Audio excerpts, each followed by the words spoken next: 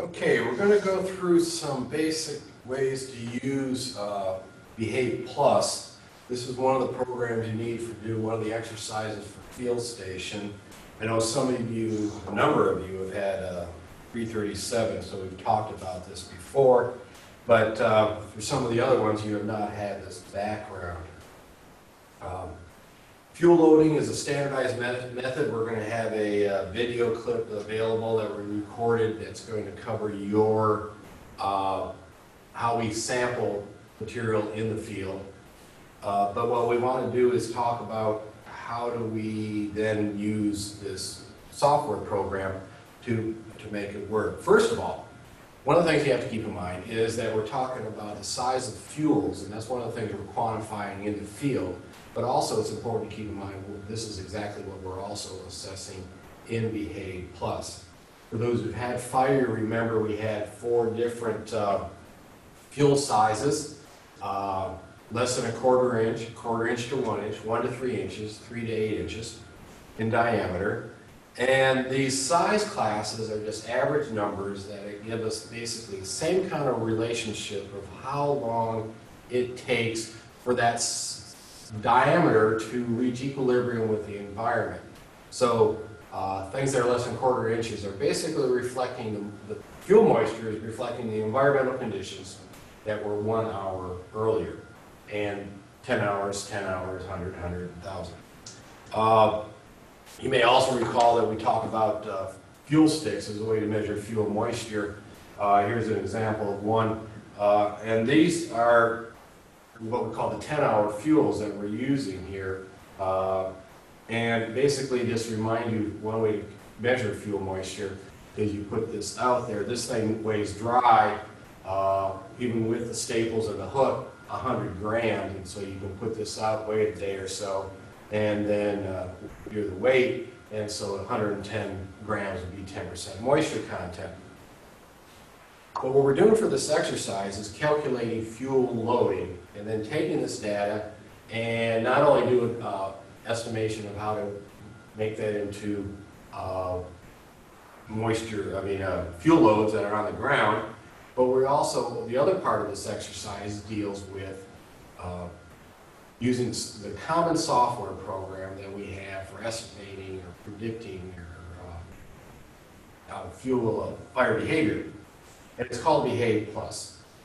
So if on all the computers downstairs in the management planning room, and all the ones in the computer room upstairs, and you will be asked to go ahead and download this free software that's part of the federal, that's produced by the federal government, is BehavePlus. It has a little bit of an emblem here, you can see, and so you, any computer, you click it and you bring that up. And here is BehavePlus, the entry level. Now this computer program is not an actual predictor, it's an estimator. Basically, there's another way to look at this as the idea of how fire is going to behave. It's what we call a stylizer or an average model. Fires may behave a little bit less, a little bit more than what numbers that you get produced here. So this is a pretty standard method. When you go in, the first time you enter this, you'll need to go to Configure, Module Selection, and then under Surface Fire Spread, that's all we're doing for this class. You can do crown fire, size of the point source fire, containment, spotting distance. You can do a lot with this software program. For this exercise, we are just looking at Surface Fire Spread. Click on the option, and you'll notice that surface rate of spread, how far that'll go in distance, and flame length, think height basically, are default measures, the outputs that they have. You should also come in and click fire line intensity. This is the energy that's released.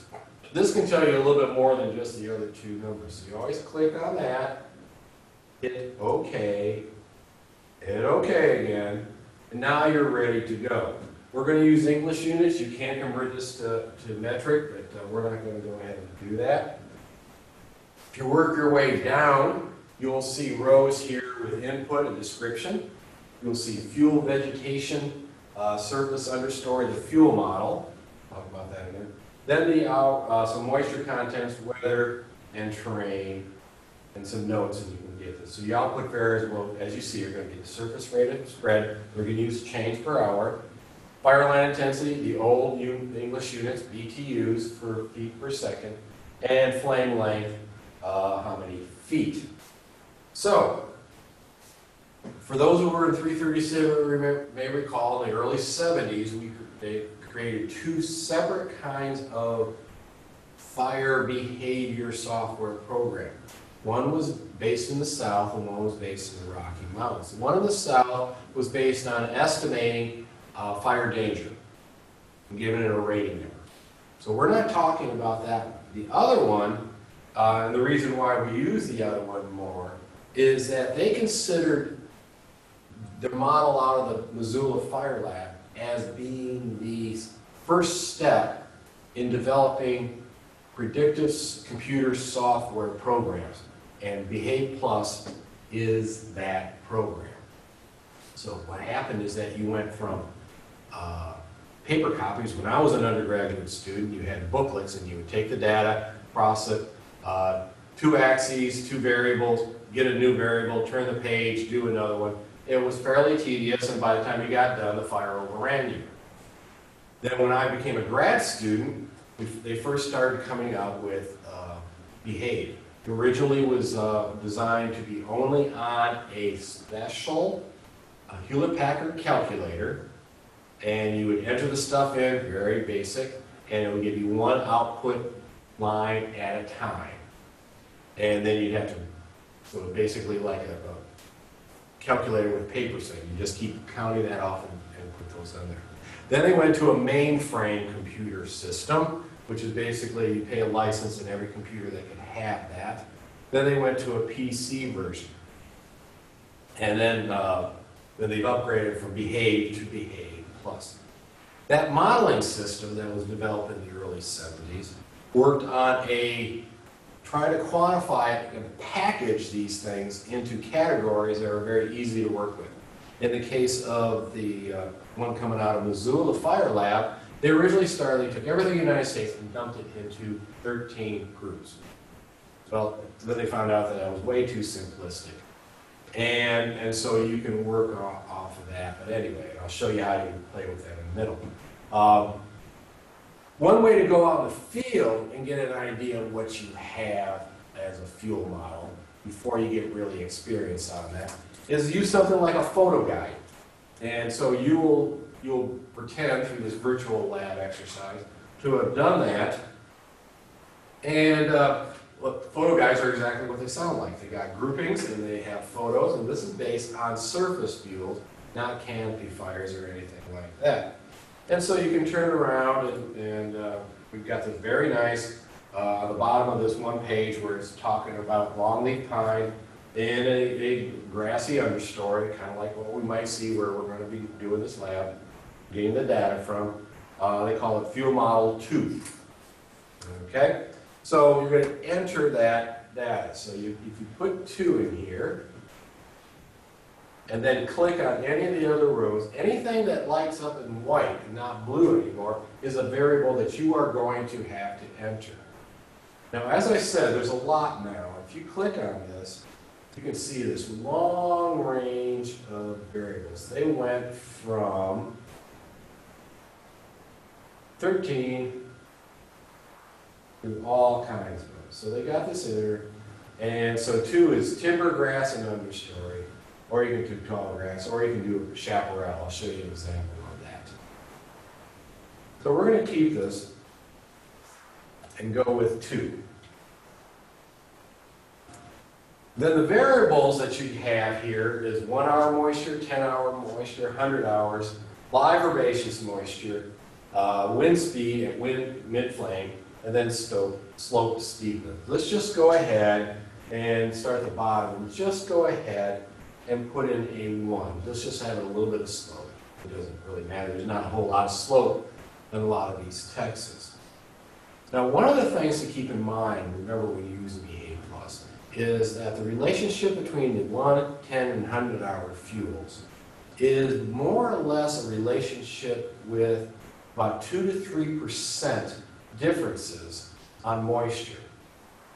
Is that the smaller will generally be drier than the larger materials. It takes longer for the moisture to leave larger materials. So let's say we go with 1 hour moisture, and they'll even tell you, if you click on this information here, 1 to 60%. Well, let's keep in mind that most of the time you can't get a fire to go at 60%. So let's just say we're going to go with 12% moisture, which means for 10 hours you should be doing, I don't know, 14. And then maybe let's go with 18 for 100-hour moisture. Live herbaceous moisture, you'll see the range is 30 to 300%. It's in relationship to total dry, so if it's alive, it has moisture in it. Let's just say that we have, I don't know, 45% live moisture in here. Now the last variable that you have to put in here is mid-flame wind speed. This is not wind speed that's, hopefully not for a surface fire, 20 feet up. This is the actual wind that is halfway up the flame length. Okay?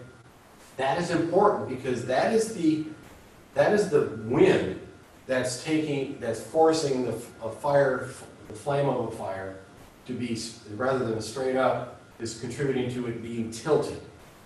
And this is where the fire can start spreading and preheating some other material. So the range here is nothing to 40 miles an hour. You, by state law, you are limited to the highest you can go on that. But let's say we're just going to try to go with about, I don't know, 7 miles an hour. Okay? So there's your data. You go to calculate, and it tells you under those conditions you just did, that fire would grow at 48.7 chains per hour. You can multiply by 66 to get that. The energy is pretty low, and the flame length is 6.4 feet. Think about this in those areas that you saw where we're out, we captured this at Boykin, where the trees are fairly tall. Not going to be a problem. Now visualize what happens if you had a 12-year-old loblolly pine plantation. Now you have a problem. So this is how you basically work this. And what you're going to do is do this multiple times, going back, that's what that arrow is, and changing this. We're going to keep everything the same and go to 14 mile an hour mid-flame speed. And you calculate, look what happened to, not so much the surface rate of spread, but look at the energy. More oxygen is feeding that flame, and your flame length went from 7 to 11. What happens if we drop this down to 30? Again, not a whole lot of change from that. But let's say, what would we do if we, instead of using our model that we have here for East Texas around Boykin, we make it like it's Southern California chaparral unity. Oops, I forgot, different model. You don't need live herbaceous moisture anymore. I just leave that number there, or you can take it out. You need live woody because chaparral is a shrub species, and you got 30 to, let's say we're still, let's make 30 here, just to see what will happen. So the rate of spread is 518 chains per hour.